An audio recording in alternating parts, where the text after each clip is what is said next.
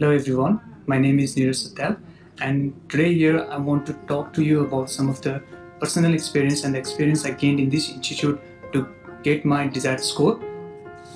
This is my score report with an overall score of 90, and first of all I'd like to thank Dr. Roman and the entire team of Roman PTE Melbourne who helped me a lot and guided me throughout my examination up until to the date of my test.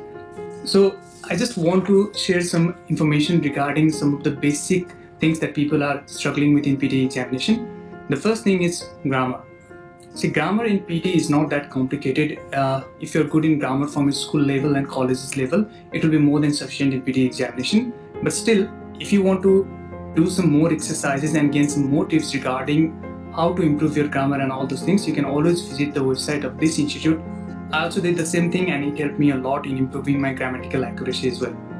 The next thing that I would like to talk about is vocabulary. In PT examination, you don't have to use so many complicated and sophisticated words if you want to gain points in vocabulary. For instance, instead of saying just thrown, if you say disposed, you'll get good score in PT exams itself. You don't have to go for a very complicated and sophisticated word.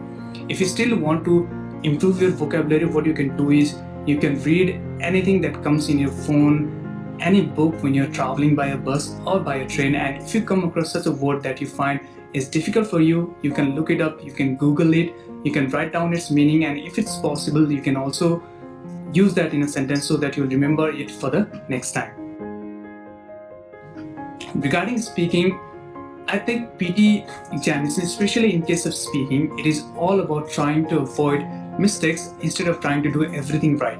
See, in speaking, you just have to avoid 3 basic mistakes to get a good score. These mistakes are hesitations, repetitions, and corrections. Hesitations, it's long pauses where you do not need it, so you need to avoid that. Repetition, repeating anything or everything you've just said, even if it's just a word, will decrease your score substantially. And the next one is correction. So doesn't matter what you've said, you just go on through your reading text and do not correct yourself. Corrections decreases your marks a lot. In case of reading, what you have to do is you'll have to read any magazines, like I've said, any things that comes up to your phone and any book, and it not only improves your reading speed, you also get familiar with a lot of words and you can use it properly, and whenever you are giving your PT test examination itself, it will be very useful for you. And you'll also have to keep in mind that grammatical accuracy and especially the collocations, they are very important in terms of reading. And one more thing that I would like to add in terms of speaking that I forgot to tell about earlier is that whatever you do, whatever you speak when you're practicing, you'll have to record it. If you record it and listen to it over and over again, what happens is that you'll find out your own mistakes.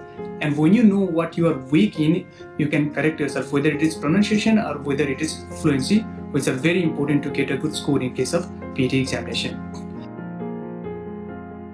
In terms of writing, most students, even my fellow students, when I was studying in this particular institute, they found writing a little bit easy because especially in terms of essay, there is a pre-defined format that you can use in writing the essay itself, and that will be very useful for you. So you don't have to worry much about writing.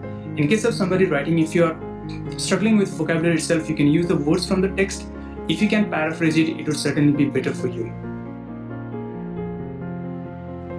Listening itself is affected by other sections in PT examination itself, so you have to be very careful in listening. Although it sounds easy, since it is affected by the other sections, your scores might be a little bit low than you expect. So you have to be careful in other sections such as repeat sentence and the other things that you can get in the other sections of a PT examination. So you'll have to be careful on those things too.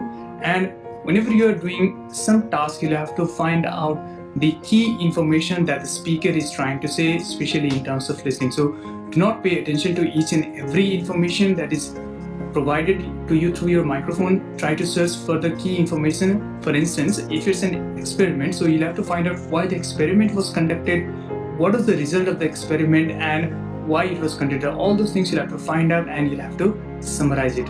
So these are just the basic information that might be helpful for you in your PT examination, because it certainly helped me. And the guidance, the instructor that you get in Roman PT Melbourne, it's very helpful because firstly, see, I thought that I could prepare for the PT examination myself, but when I found it a little bit difficult as I was preparing for my examination, I consulted Dr. Roman and it was very helpful. Initially, I never thought that I would get an overall score of 90. As I consulted with Dr. Roman, he helped me a lot in all the weaknesses. He corrected it, and then I built my confidence. So whatever you get in this particular institution is very professional. So if you're looking for a professional guidance regarding improving your score and getting your desired score, I think this is the best place to do so. Thank you very much.